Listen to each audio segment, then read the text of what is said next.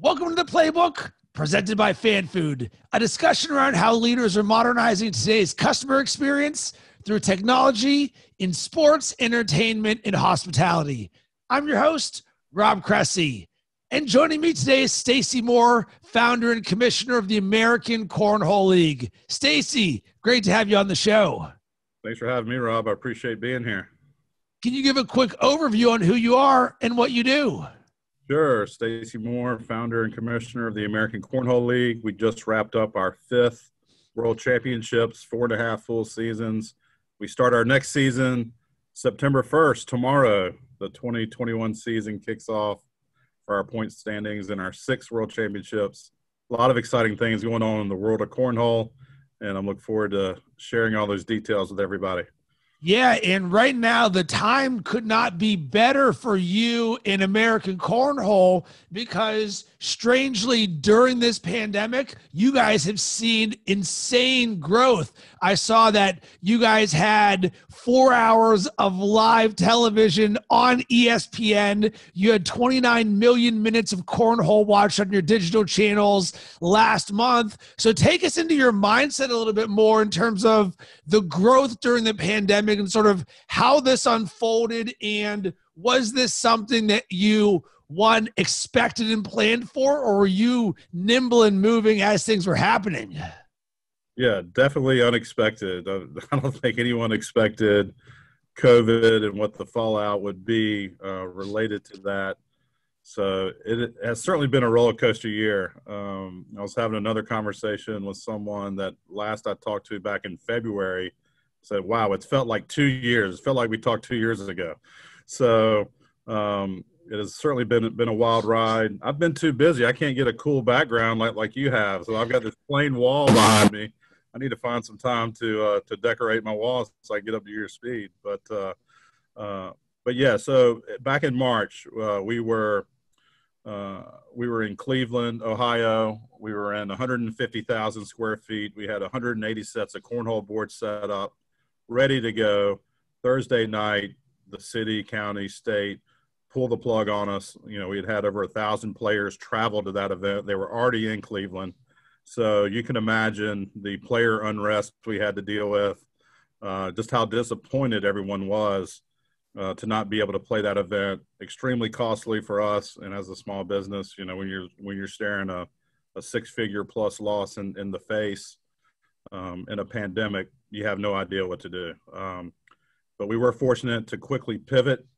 We decided that we were going to be the first live professional U.S. sports back on television. And so we went to the drawing board to figure out social distancing rules so that we could get live cornhole back on ESPN.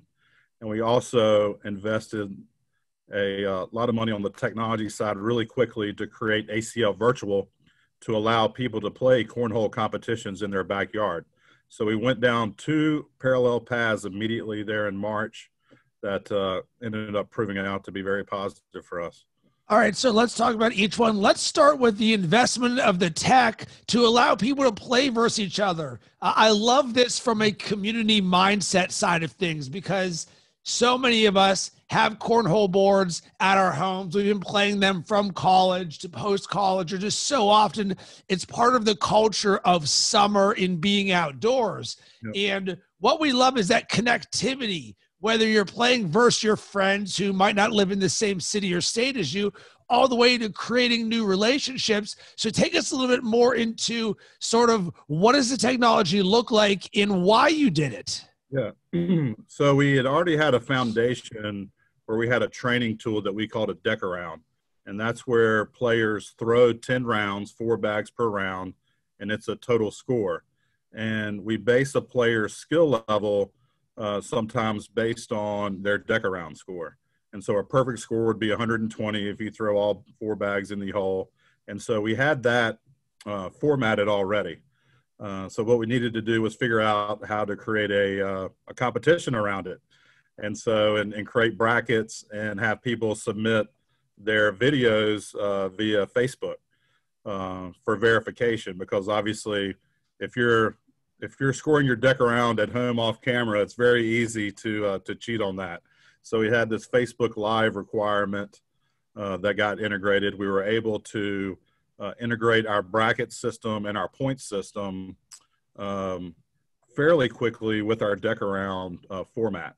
We also added another virtual format that one of our ACL pros had developed, which was called 𝐏𝐥𝐚𝐲𝐛𝐨𝐶 Cornhole, which is really cool. It allows a player to play virtually to 21.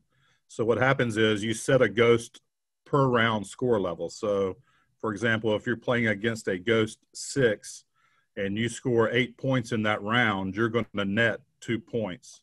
So we had to develop that functionality within our software, and that became a part of our ACL virtual platform so that we could offer players 2 different types of ways to play competitively for money. We took entry fees, paid out cash for both of those formats, and we're able to create a bracket competition so that anyone could play no matter where they were located. And what was the response like from the cornhole community? Oh, they've loved it. They've absolutely loved it, and we're just in the early stages with the Ghost Cornhole platform piece. There's all sorts of cool things we can do with that as a training tool, but we've powered, I believe it's over 500 events on that ACL virtual platform during COVID, which has been really cool. And I have to imagine this is not something that got put together overnight or in 1 month. And the tech side of things, like how long ago were you working on this, whether mentally or the actual development of it? Like I said, we had a little bit of a core foundation with the deck around, and the way that our programmers have developed our software, they're able to be pretty nimble to be able to put different components together relatively quickly. So it was a matter of marrying our bracket components and our scoring system with that deck around format, and then programming that ghost scoring system on top of that. Those guys worked probably 24 hours a day for a good solid 6 weeks, to get everything smoothed out and going for us.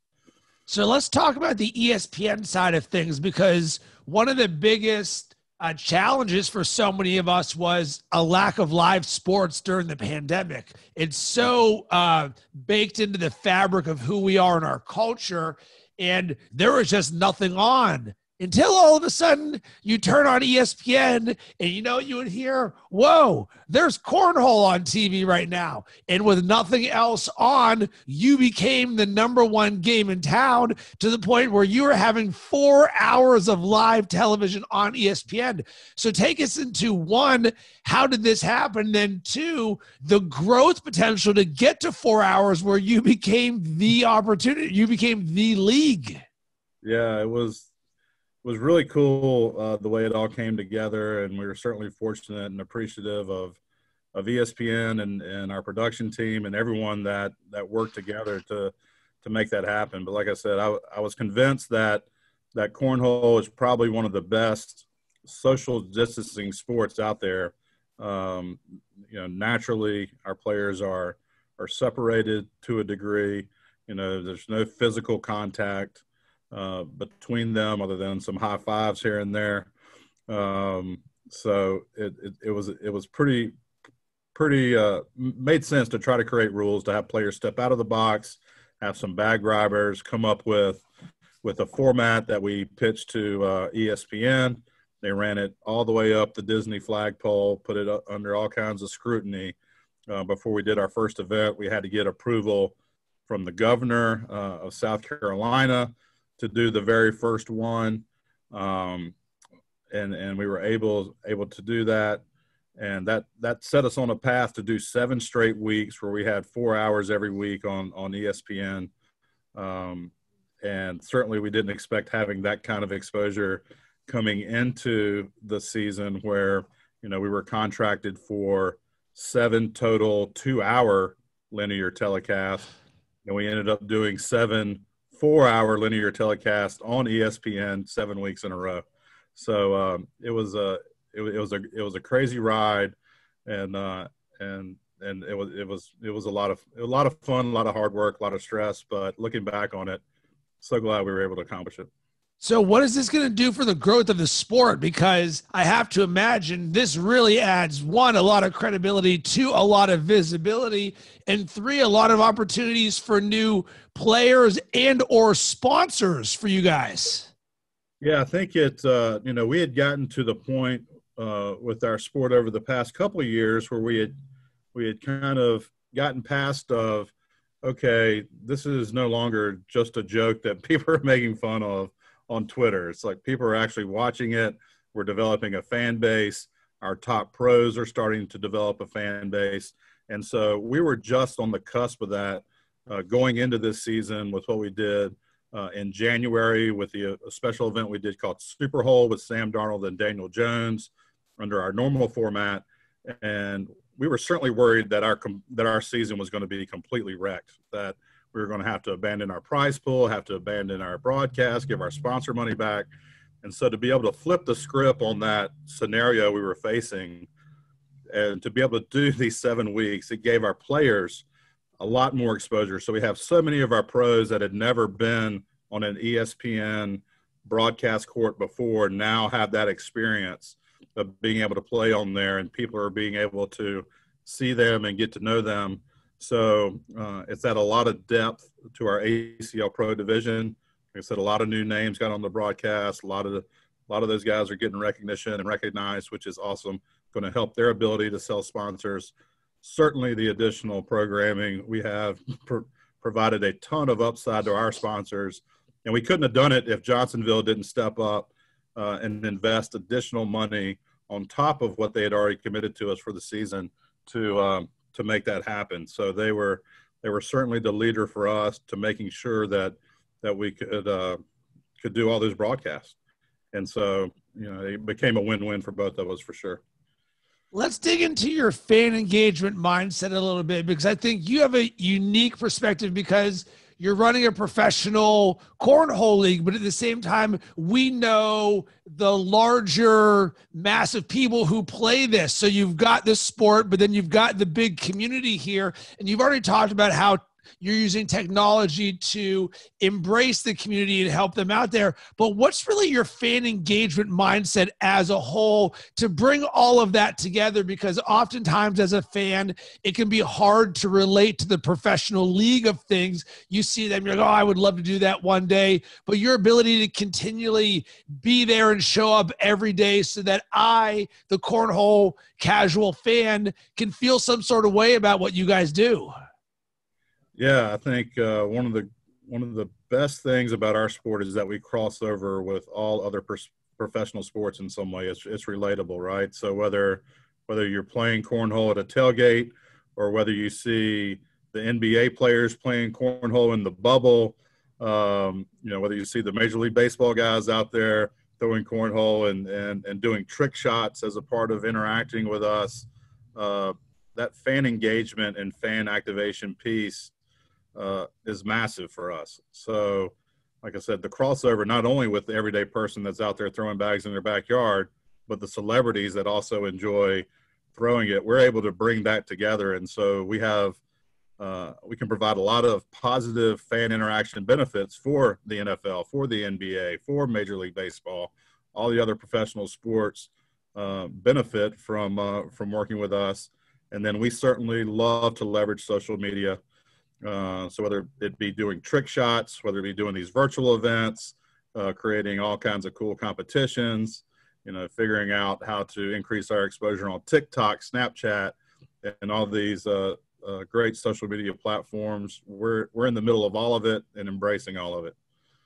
Here's what I'm interested in. So you mentioned TikTok and these other platforms that you're embracing. And so often I think one of the challenges for teams, leagues, brands, or companies is they make excuses for why they can't do something. Whereas I see the growth trajectory of what you're working on, and it seems like a no-brainer to say we want to continue to build on our footprint in as many different ways as we can. Let's embrace this technology and this social first and fan first mindset. So what would you say to others who may be skeptical about using or growing into new platforms that they might not necessarily have experience in?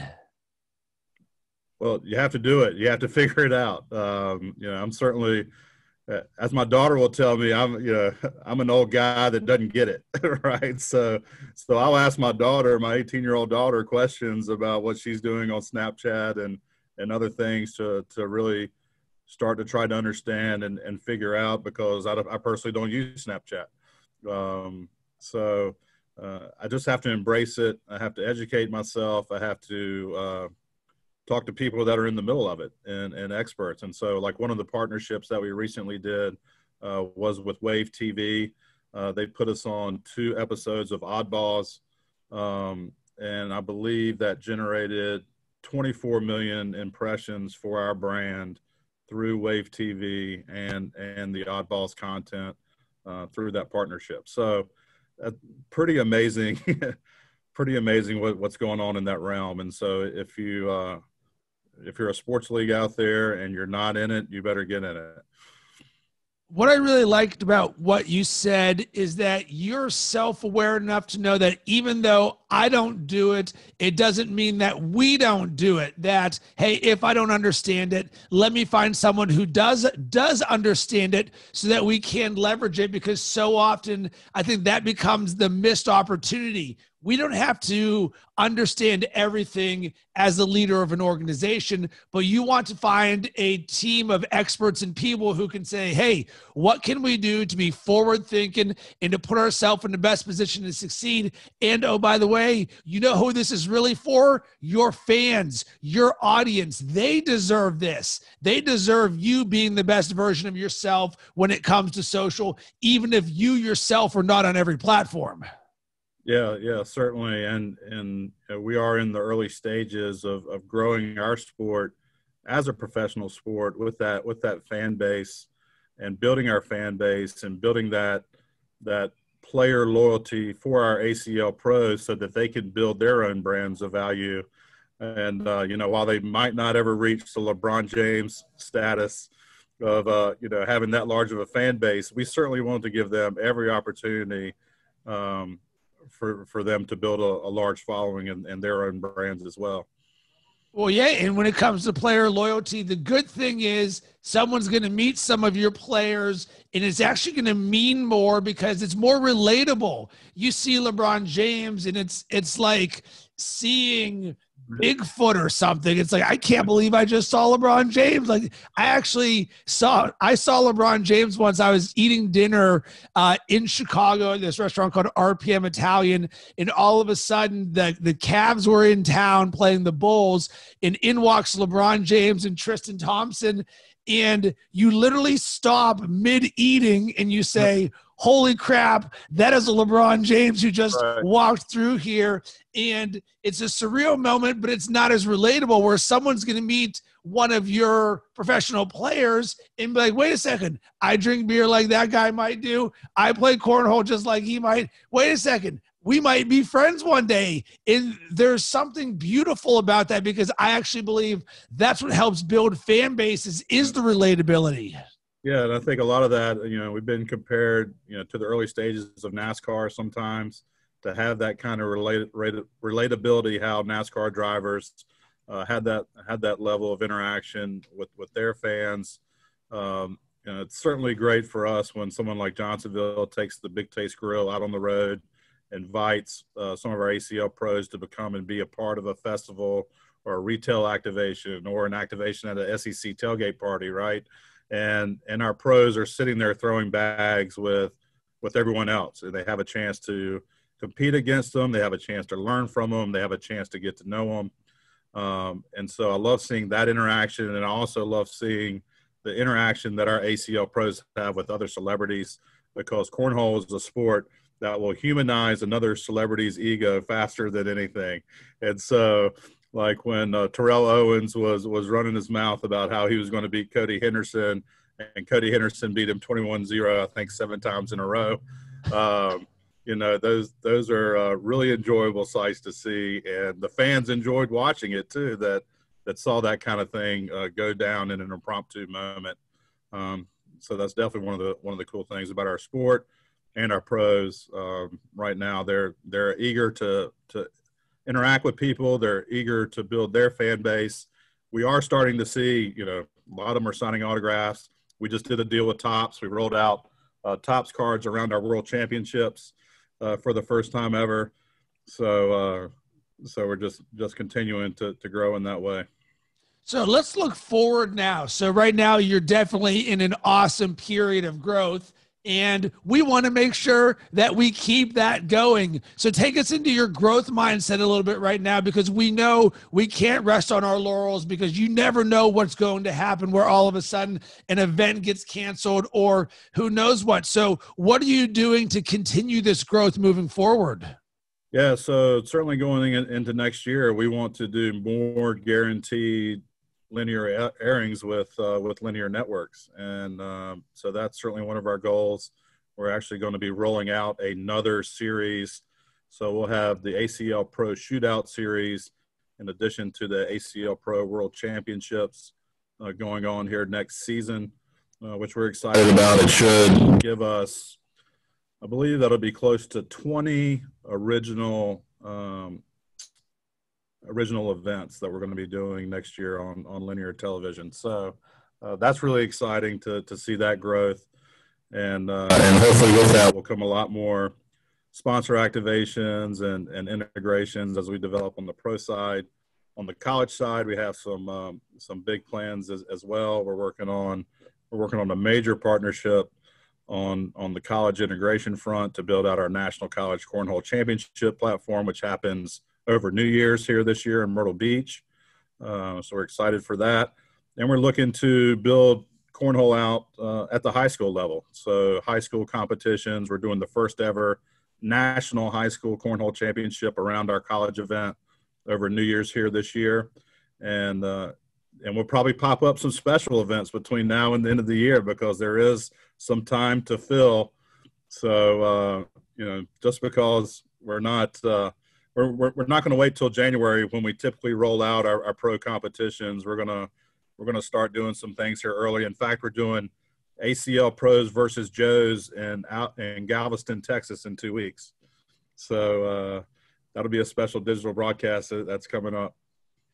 Awesome. I love it. Is there a way to create a handicap type system where the pros could play versus the Joes? Because like you said, one of the pros played versus Terrell Owens and just absolutely smoked him. And it's no different than in golf. If I'm going to play against a professional golfer, he's going to destroy me. But it doesn't mean that there isn't a way to say, all right, I'm getting 20 strokes taking on this person. Is that something that is part of your world? Yeah, so we certainly see side games will go on where people will spot points here and there, and depending on the level of competition or the difference in skill level, sometimes that point spotting or setting a spread on a game can work out to make it competitive. But in most cases, like any ACL pro that spots me 20 points, they're going to beat me 21-20. I don't stand a chance against them. So handicapping me in that way is not going to do any good. But what we do use is we use our virtual events like the Deck Around I mentioned to be able to put people in similar skill levels. So we have 5 different skill levels within the ACL. So if you're a beginner, you can compete against other beginners. If you're an intermediate player, competitive player, or advanced player, we have tiered competitions based on skill level that we do both in person and virtually. And so for the ACL pros and Joes, a Joe is going to play in an entry tournament with an opportunity to be matched up with an ACL pro, and that pro is going to be playing on behalf of that Joe. The pros aren't going to take any prize money in this event. All the prize money is going to the Joes. So it's a really cool opportunity for non-pros to play, have a chance to be on an ACL digital broadcast and win some money. Yeah, and I like it because now I can sort of see you could put a pro and a Joe on a team together and just have the pros play versus the pros and the Joes versus the Joes, and then that would sort of even it out. Yep, that's definitely what we do, and that's what we do. That's what we did at the Super Bowl with Sam Darnold and Daniel Jones. Sam and Daniel threw against each other while our 2 pros threw against each other, and so they were able to have, the Battle of New York with our ACL pros, which was a lot of fun and pretty cool. But we certainly love doing those kind of special events and those formats, whether it be for charity, whether it be for fan entertainment, whether it be activation around a large sporting event like Super Bowl around the Super Bowl. all really cool stuff, all great ways to leverage our sport. Stacey, I love so many things about what you guys are doing, the growth that you're seeing, the way you think about engaging fans, and the way that you're using technology, because you are doing things correctly. And for me, that is extremely refreshing to see. And I'm very proud of you and the growth that you guys are having. Where can everybody connect with you? You can visit us at iplayacl.com. We're out there on all the social media channels as well. And as always, I would love to hear from you about this episode. Do you play cornhole? If so, on a scale of 0 to 100, how good are you? You can hit up FanFood on Twitter at FanFood On Demand, on Instagram at FanFood App, or on LinkedIn. And as always, you can hit me up on all social media platforms at Rob Cressy.